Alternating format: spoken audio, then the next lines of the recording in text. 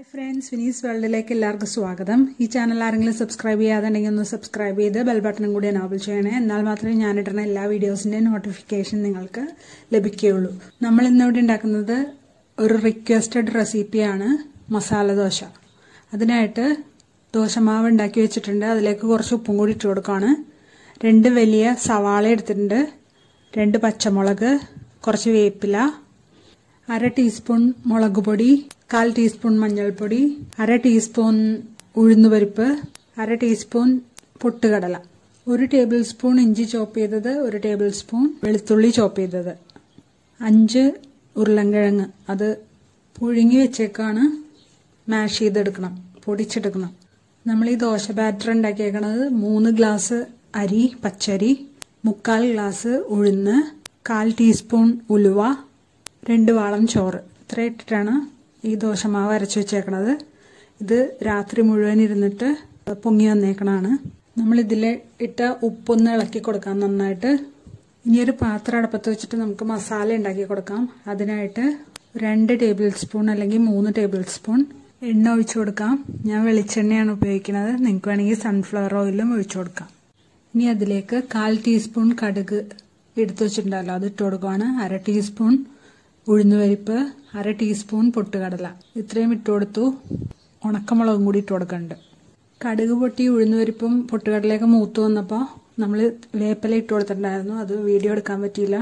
പൊട്ടിത്തെറിച്ചപ്പോൾ camera നീങ്ങിപ്പോയി. മോനായിരുന്നു camera എടുത്ത്, അവൻ പേടിച്ച് നീങ്ങിപ്പോയതാണ്.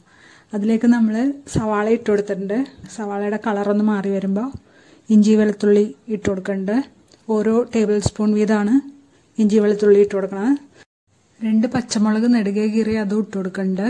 അതിലേക്ക് നമ്മൾ 1/2 ടീസ്പൂൺ മുളക് പൊടി ഇട്ട് കൊടുക്കുന്നുണ്ട്. ഇതിന് അത്യാവശ്യം എരിവുണ്ടാവും. എരിവ് കുറവ് വേണമെന്നുണ്ടെങ്കിൽ ഒരു 1/4 ടീസ്പൂൺ ഇട്ട് കൊടുത്താൽ മതി. 1/4 ടീസ്പൂൺ മഞ്ഞൾപ്പൊടിയും കൂടി ഇട്ട് കൊടുത്തിട്ടുണ്ട്. നന്നായിട്ടൊന്ന് മിക്സ് ചെയ്ത് കൊടുക്കുക. അതിലേക്ക് 1/2 ടീസ്പൂൺ കുരുമുളക് പൊടി ഇട്ട് കൊടുത്തിട്ടുണ്ട്. നന്നായിട്ട് മിക്സ് ചെയ്യുക. ഇതിന്റെ പച്ചമണമൊക്കെ ഒന്ന് പോണ വരെ മിക്സ് ചെയ്ത് കൊടുക്കുക. ഇനി ഇതിലേക്ക് നമ്മൾ മാഷ് ചെയ്ത് വെച്ചേക്കണ ഉരുളൻകിഴങ്ങ് ഇട്ട് കൊടുക്കുവാണ്. സവാളയ്ക്ക് കുറച്ച് ഉപ്പിട്ടിട്ടുണ്ടായി. ഉരുളൻകിഴങ്ങ് പുഴുങ്ങിയത് ഉപ്പില്ലാതെയാണ്, അതുകൊണ്ട് കുറച്ച് ഉപ്പും കൂടി ഇട്ട് കൊടുക്കുന്നുണ്ട്. നന്നായിട്ട് മിക്സ് ചെയ്ത് കൊടുക്കുക. ഇനി ഈ ഇതൊന്നും ഉരുളൻകിഴങ്ങിലേക്ക് മസാലയൊക്കെ പിടിക്കാൻ വേണ്ടി, ഉപ്പുമൊക്കെ പിടിക്കാൻ വേണ്ടി നമ്മൾ കുറച്ച് ഒരു 1/2 ഗ്ലാസ് അല്ലെങ്കിൽ 1/4 ഗ്ലാസ് വെള്ളം ഒഴിച്ചു കൊടുക്കുന്നുണ്ട്. എന്നിട്ട് ആ വെള്ളം വറ്റണ വരെ നമ്മൾ വെയിറ്റ് ചെയ്യണം. ഇപ്പോൾ അതിൻ്റെ വെള്ളമൊക്കെ ഒരുവിധം വറ്റി വന്നിട്ടുണ്ട്. നമ്മളിത് ഫ്ലെയിം ഓഫ് ചെയ്ത് മാറ്റി വെക്കുകയാണ്. ആ സമയം നമുക്ക് ദോശ ഉണ്ടാക്കാൻ നോക്കാം. അതിനായിട്ടൊരു ഫ്രൈ പാൻ വെച്ചിട്ടുണ്ട് അടുപ്പത്തേക്ക്. ഫ്രൈ പാനിന് ഭയങ്കര ചൂട് പാടില്ല. ചൂട് കൂടുതലുണ്ടെങ്കിൽ കുറച്ച് വെള്ളമൊന്നും ഒഴിച്ച് അതിനെ ബാലൻസ് ചെയ്യണം. ഒരു കയ്യിൽ നിറയെ ദോശമാവ് എടുത്തിട്ട് അത് ഫ്രൈ പാനിലേക്ക് ഒഴിച്ചു കൊടുക്കാം. നന്നായിട്ട് പരത്തി കൊടുക്കുക. എന്നിട്ട് ഇതിലേക്ക് കുറച്ച് നെയ്യ് ഒഴിച്ചു കൊടുക്കുക. നെയ്യില്ലെങ്കിൽ വെളിച്ചെണ്ണയോ സൺഫ്ലവർ ഓയിലോ എന്താണെന്ന് വെച്ചാൽ അത് ഒഴിച്ചു കൊടുക്കുക. നെയ്യാവുമ്പോൾ കുറച്ച് കൂടുതൽ ടേസ്റ്റ് ഉണ്ടാവും. ഹോട്ടലിൽ നെയ്യിട്ട് കൊടുക്കുമല്ലോ, അതുകൊണ്ടാണ് ഞാൻ നെയ്യിട്ട് കൊടുക്കുന്നത്. ഇനി നന്നായി ഒന്ന് മൊരിഞ്ഞു വരുമ്പോൾ നമുക്ക് മസാല വെച്ച് കൊടുക്കാം. ഇനി അതിനൊന്ന് ചുരുട്ടിയെടുക്കുക.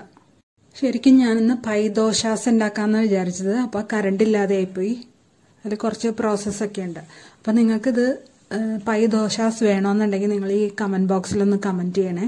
ഇത് ചട്നിയുടെ കൂടെയോ തക്കാളി ചട്നിയുടെ കൂടെയോ സാമ്പാറിൻ്റെ കൂടെയൊക്കെ കഴിക്കാൻ പറ്റും. ഇപ്പോൾ ചട്നി ഉണ്ടാക്കി കാണിക്കാൻ പറ്റില്ല കറണ്ട് ഇല്ലാത്തതുകൊണ്ട്. ഇതെല്ലാവരും ട്രൈ ചെയ്ത് നോക്കണം. വളരെ ടേസ്റ്റി ആയിരുന്നു. ഇത് ഇഷ്ടമാണെങ്കിൽ സബ്സ്ക്രൈബ് ചെയ്യാനും ലൈക്ക് ചെയ്യാനും കമൻറ്റ് ചെയ്യാനും ഷെയർ ചെയ്യാനും മറക്കല്ലേ. Thanks for watching.